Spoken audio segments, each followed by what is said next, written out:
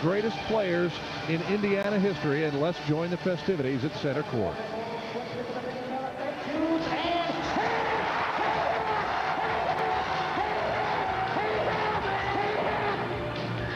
And Purdue is 34-1 and national champion. Here's Reggie. Here's the turnaround. Here's the shot.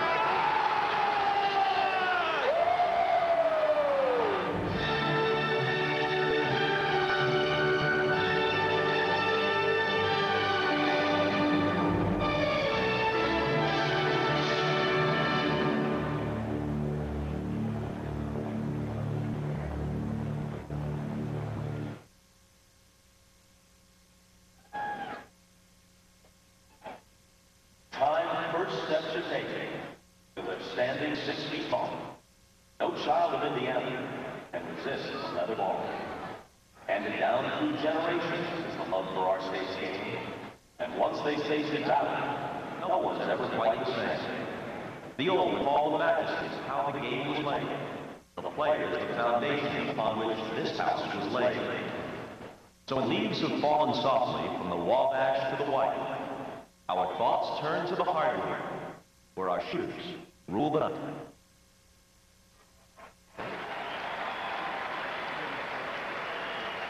Ladies and gentlemen, please welcome Mr. Bob Costas. Thank you. Good evening, everybody.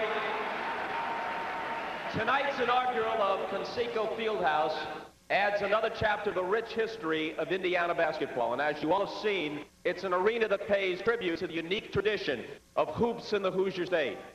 This, after all, is a place where basketball has always been far more than just a game. It's practically a religion.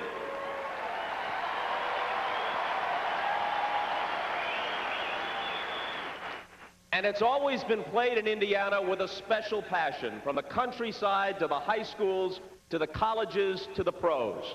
And the state has produced so many great teams. The Pacers, the Indiana University Hoosiers,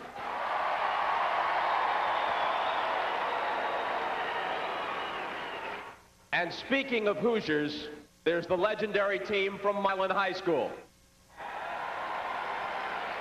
It's no surprise then that many of basketball's all-time great players have their roots right here in the heartland. And tonight, we'll pay tribute to the 50 greatest players in Indiana basketball history. Now, you've already seen many of them on the video board.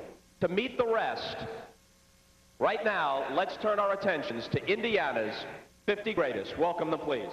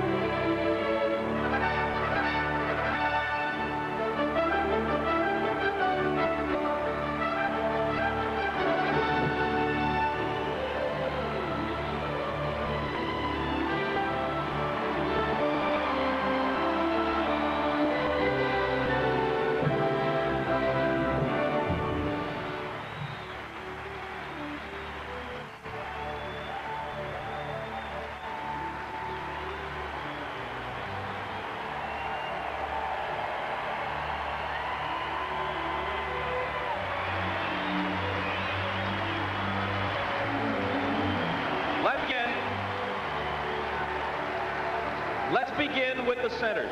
Considered one of the most talented players in state history, he starred at Crispus Attucks High and was elected to the Indiana Basketball Hall of Fame in 1986. Willie Gardner.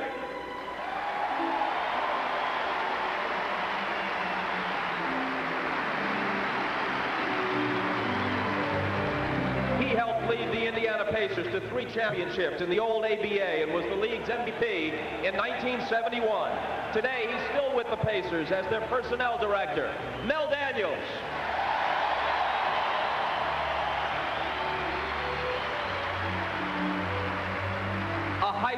superstar at Newcastle. He was one of the leaders of Indiana University's national championship team in 1976 and went on to have a solid career in the NBA. Kent Benson.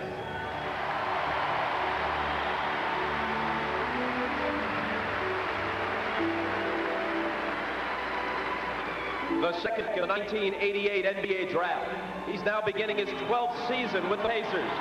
He's one of the keys to Indiana's success throughout the 90s, Rick Smits.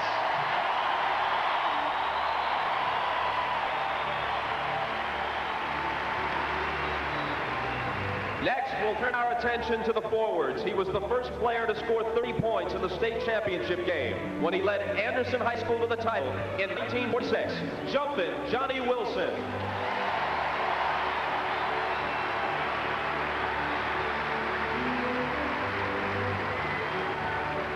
Named Indiana's Mr. Basketball in 1953. He was a standout at Crispus Attucks High School and Indiana University, and then went on to play for the Harlem Globetrotters. Hallie Bryant.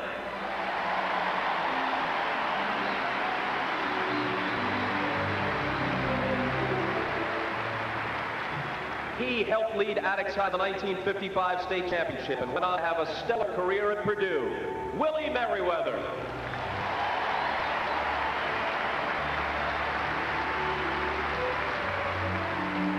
She was a top player in the state at East Chicago Roosevelt High School and became a three-time All-American at Long Beach State.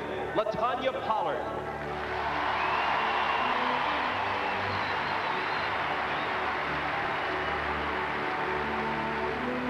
A two-time All-American at Purdue, he finished his career as the Boilermakers' all-time leading scorer, Dave Shellhouse.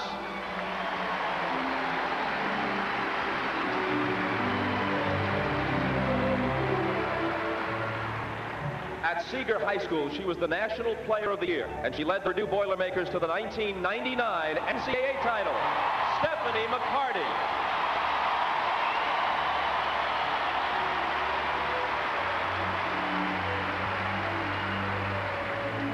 He was one of the top scorers in the country while at Notre Dame, and he went on to become one of the all-time leading scorers in the NBA. Adrian Dentley.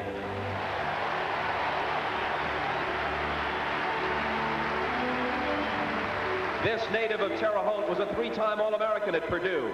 He also won a gold medal in the 1960 U.S. Olympic team and played 9 seasons in the NBA. Harry Dissinger.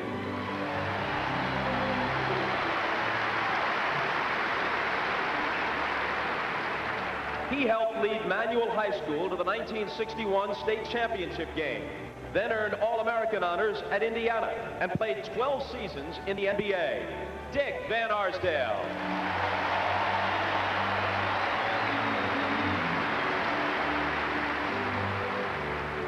He helped lead Manual High School to the 1961 championship game, then earned All-American honors at Indiana, and then played 12 seasons in the NBA. That's actually the identical career of the previous player, which is no surprise because they're identical in nearly every other way, too. It's Dick's twin brother, Tom Van Arsdale.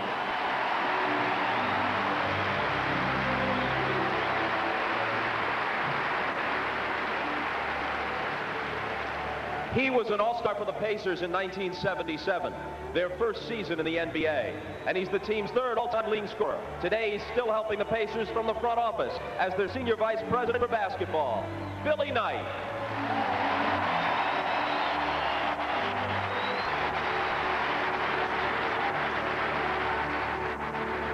He has excelled at every level of Indiana basketball. He was an all-state player at Washington High, an All-American at Indiana University, and one of the greatest players in the history of the Pacers, George McGinnis.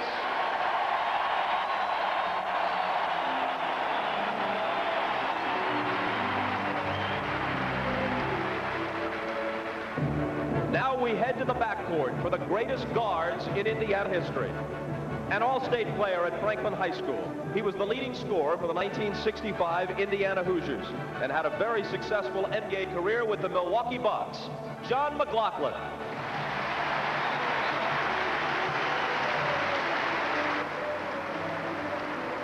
He averaged 28 points a game at Muncie Central High School, won 2 national titles at the University of Cincinnati. He was also one of the original Pacers in 1967. Ron Bonham.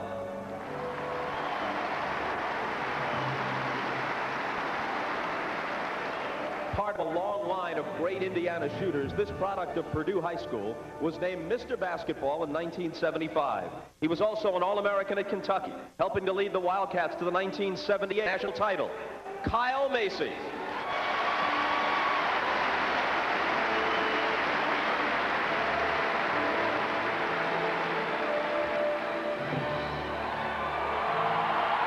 He was a sensation at Newcastle High School and then at Indiana University, leading the Hoosiers to the national title in 1987.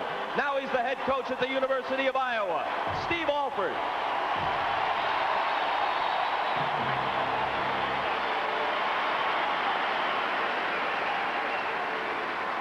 He was captain of the Indiana Hoosiers' 1976 unbeaten championship team.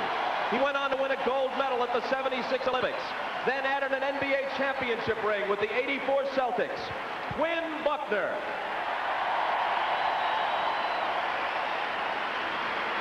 He was a scoring machine at Notre Dame, setting a single-game record with 61 points in 1970. After leading the Irish to 3 straight NCAA tournament appearances, he became an NBA All-Star. Austin Carr.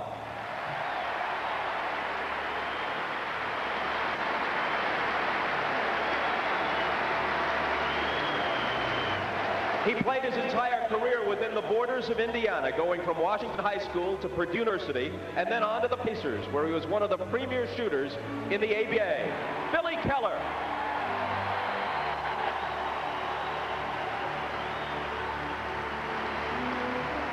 He led Cocoa High to the state final in 1959. In college, he set the single-game scoring record at Indiana University, then stayed in Indiana as one of the original ABA Pacers. Jimmy Rail.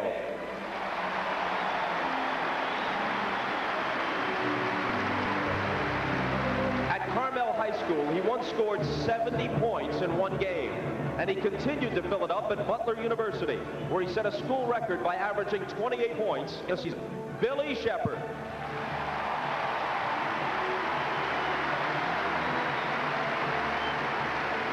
He played his high school, college, and pro ball in Indiana. He went from Holland High School to the University of Evansville, then starred for the Pacers. Don Buzzi.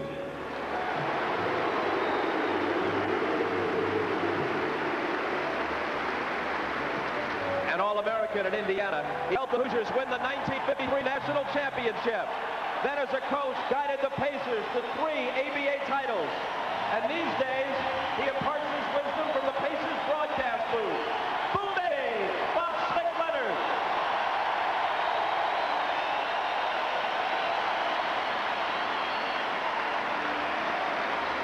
He was a small guard from a tiny high school, but he played a huge role in Indiana hoops history, hitting the shot that gave Milan High a dramatic upset in the 1954 state championship game. And their story was immortalized in the film Hoosiers. Here's Bobby Plump.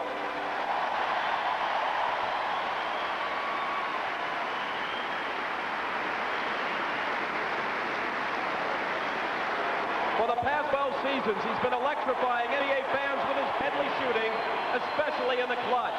He's made more three-pointers than anyone in NBA history.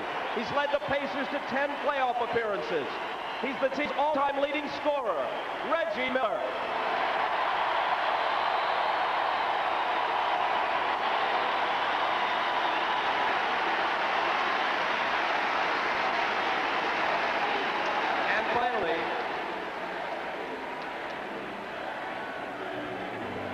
And finally, here are the Indiana legends who have earned a place in the Basketball Hall of Fame.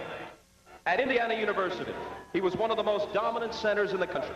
He helped the U.S. win a gold medal at the 1960 Olympics and was a 4-time All-Star during a 14-season career in the NBA. Walt Bellamy.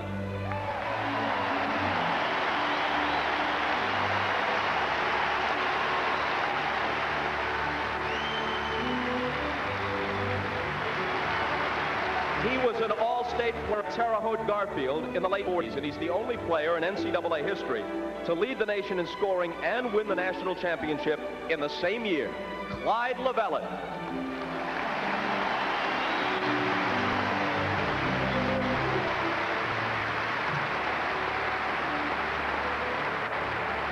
This guard from Martinsville High School was the National Player of the Year at Purdue in 1932.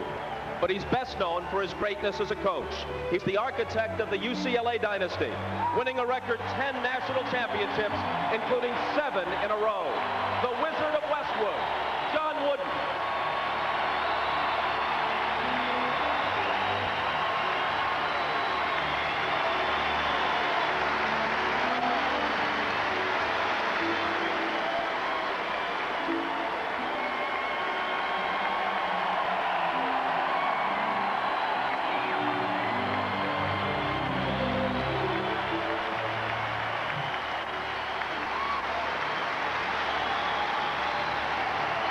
He began his rise to stardom at Crispus Attucks High, leading his teams to 2 straight state titles.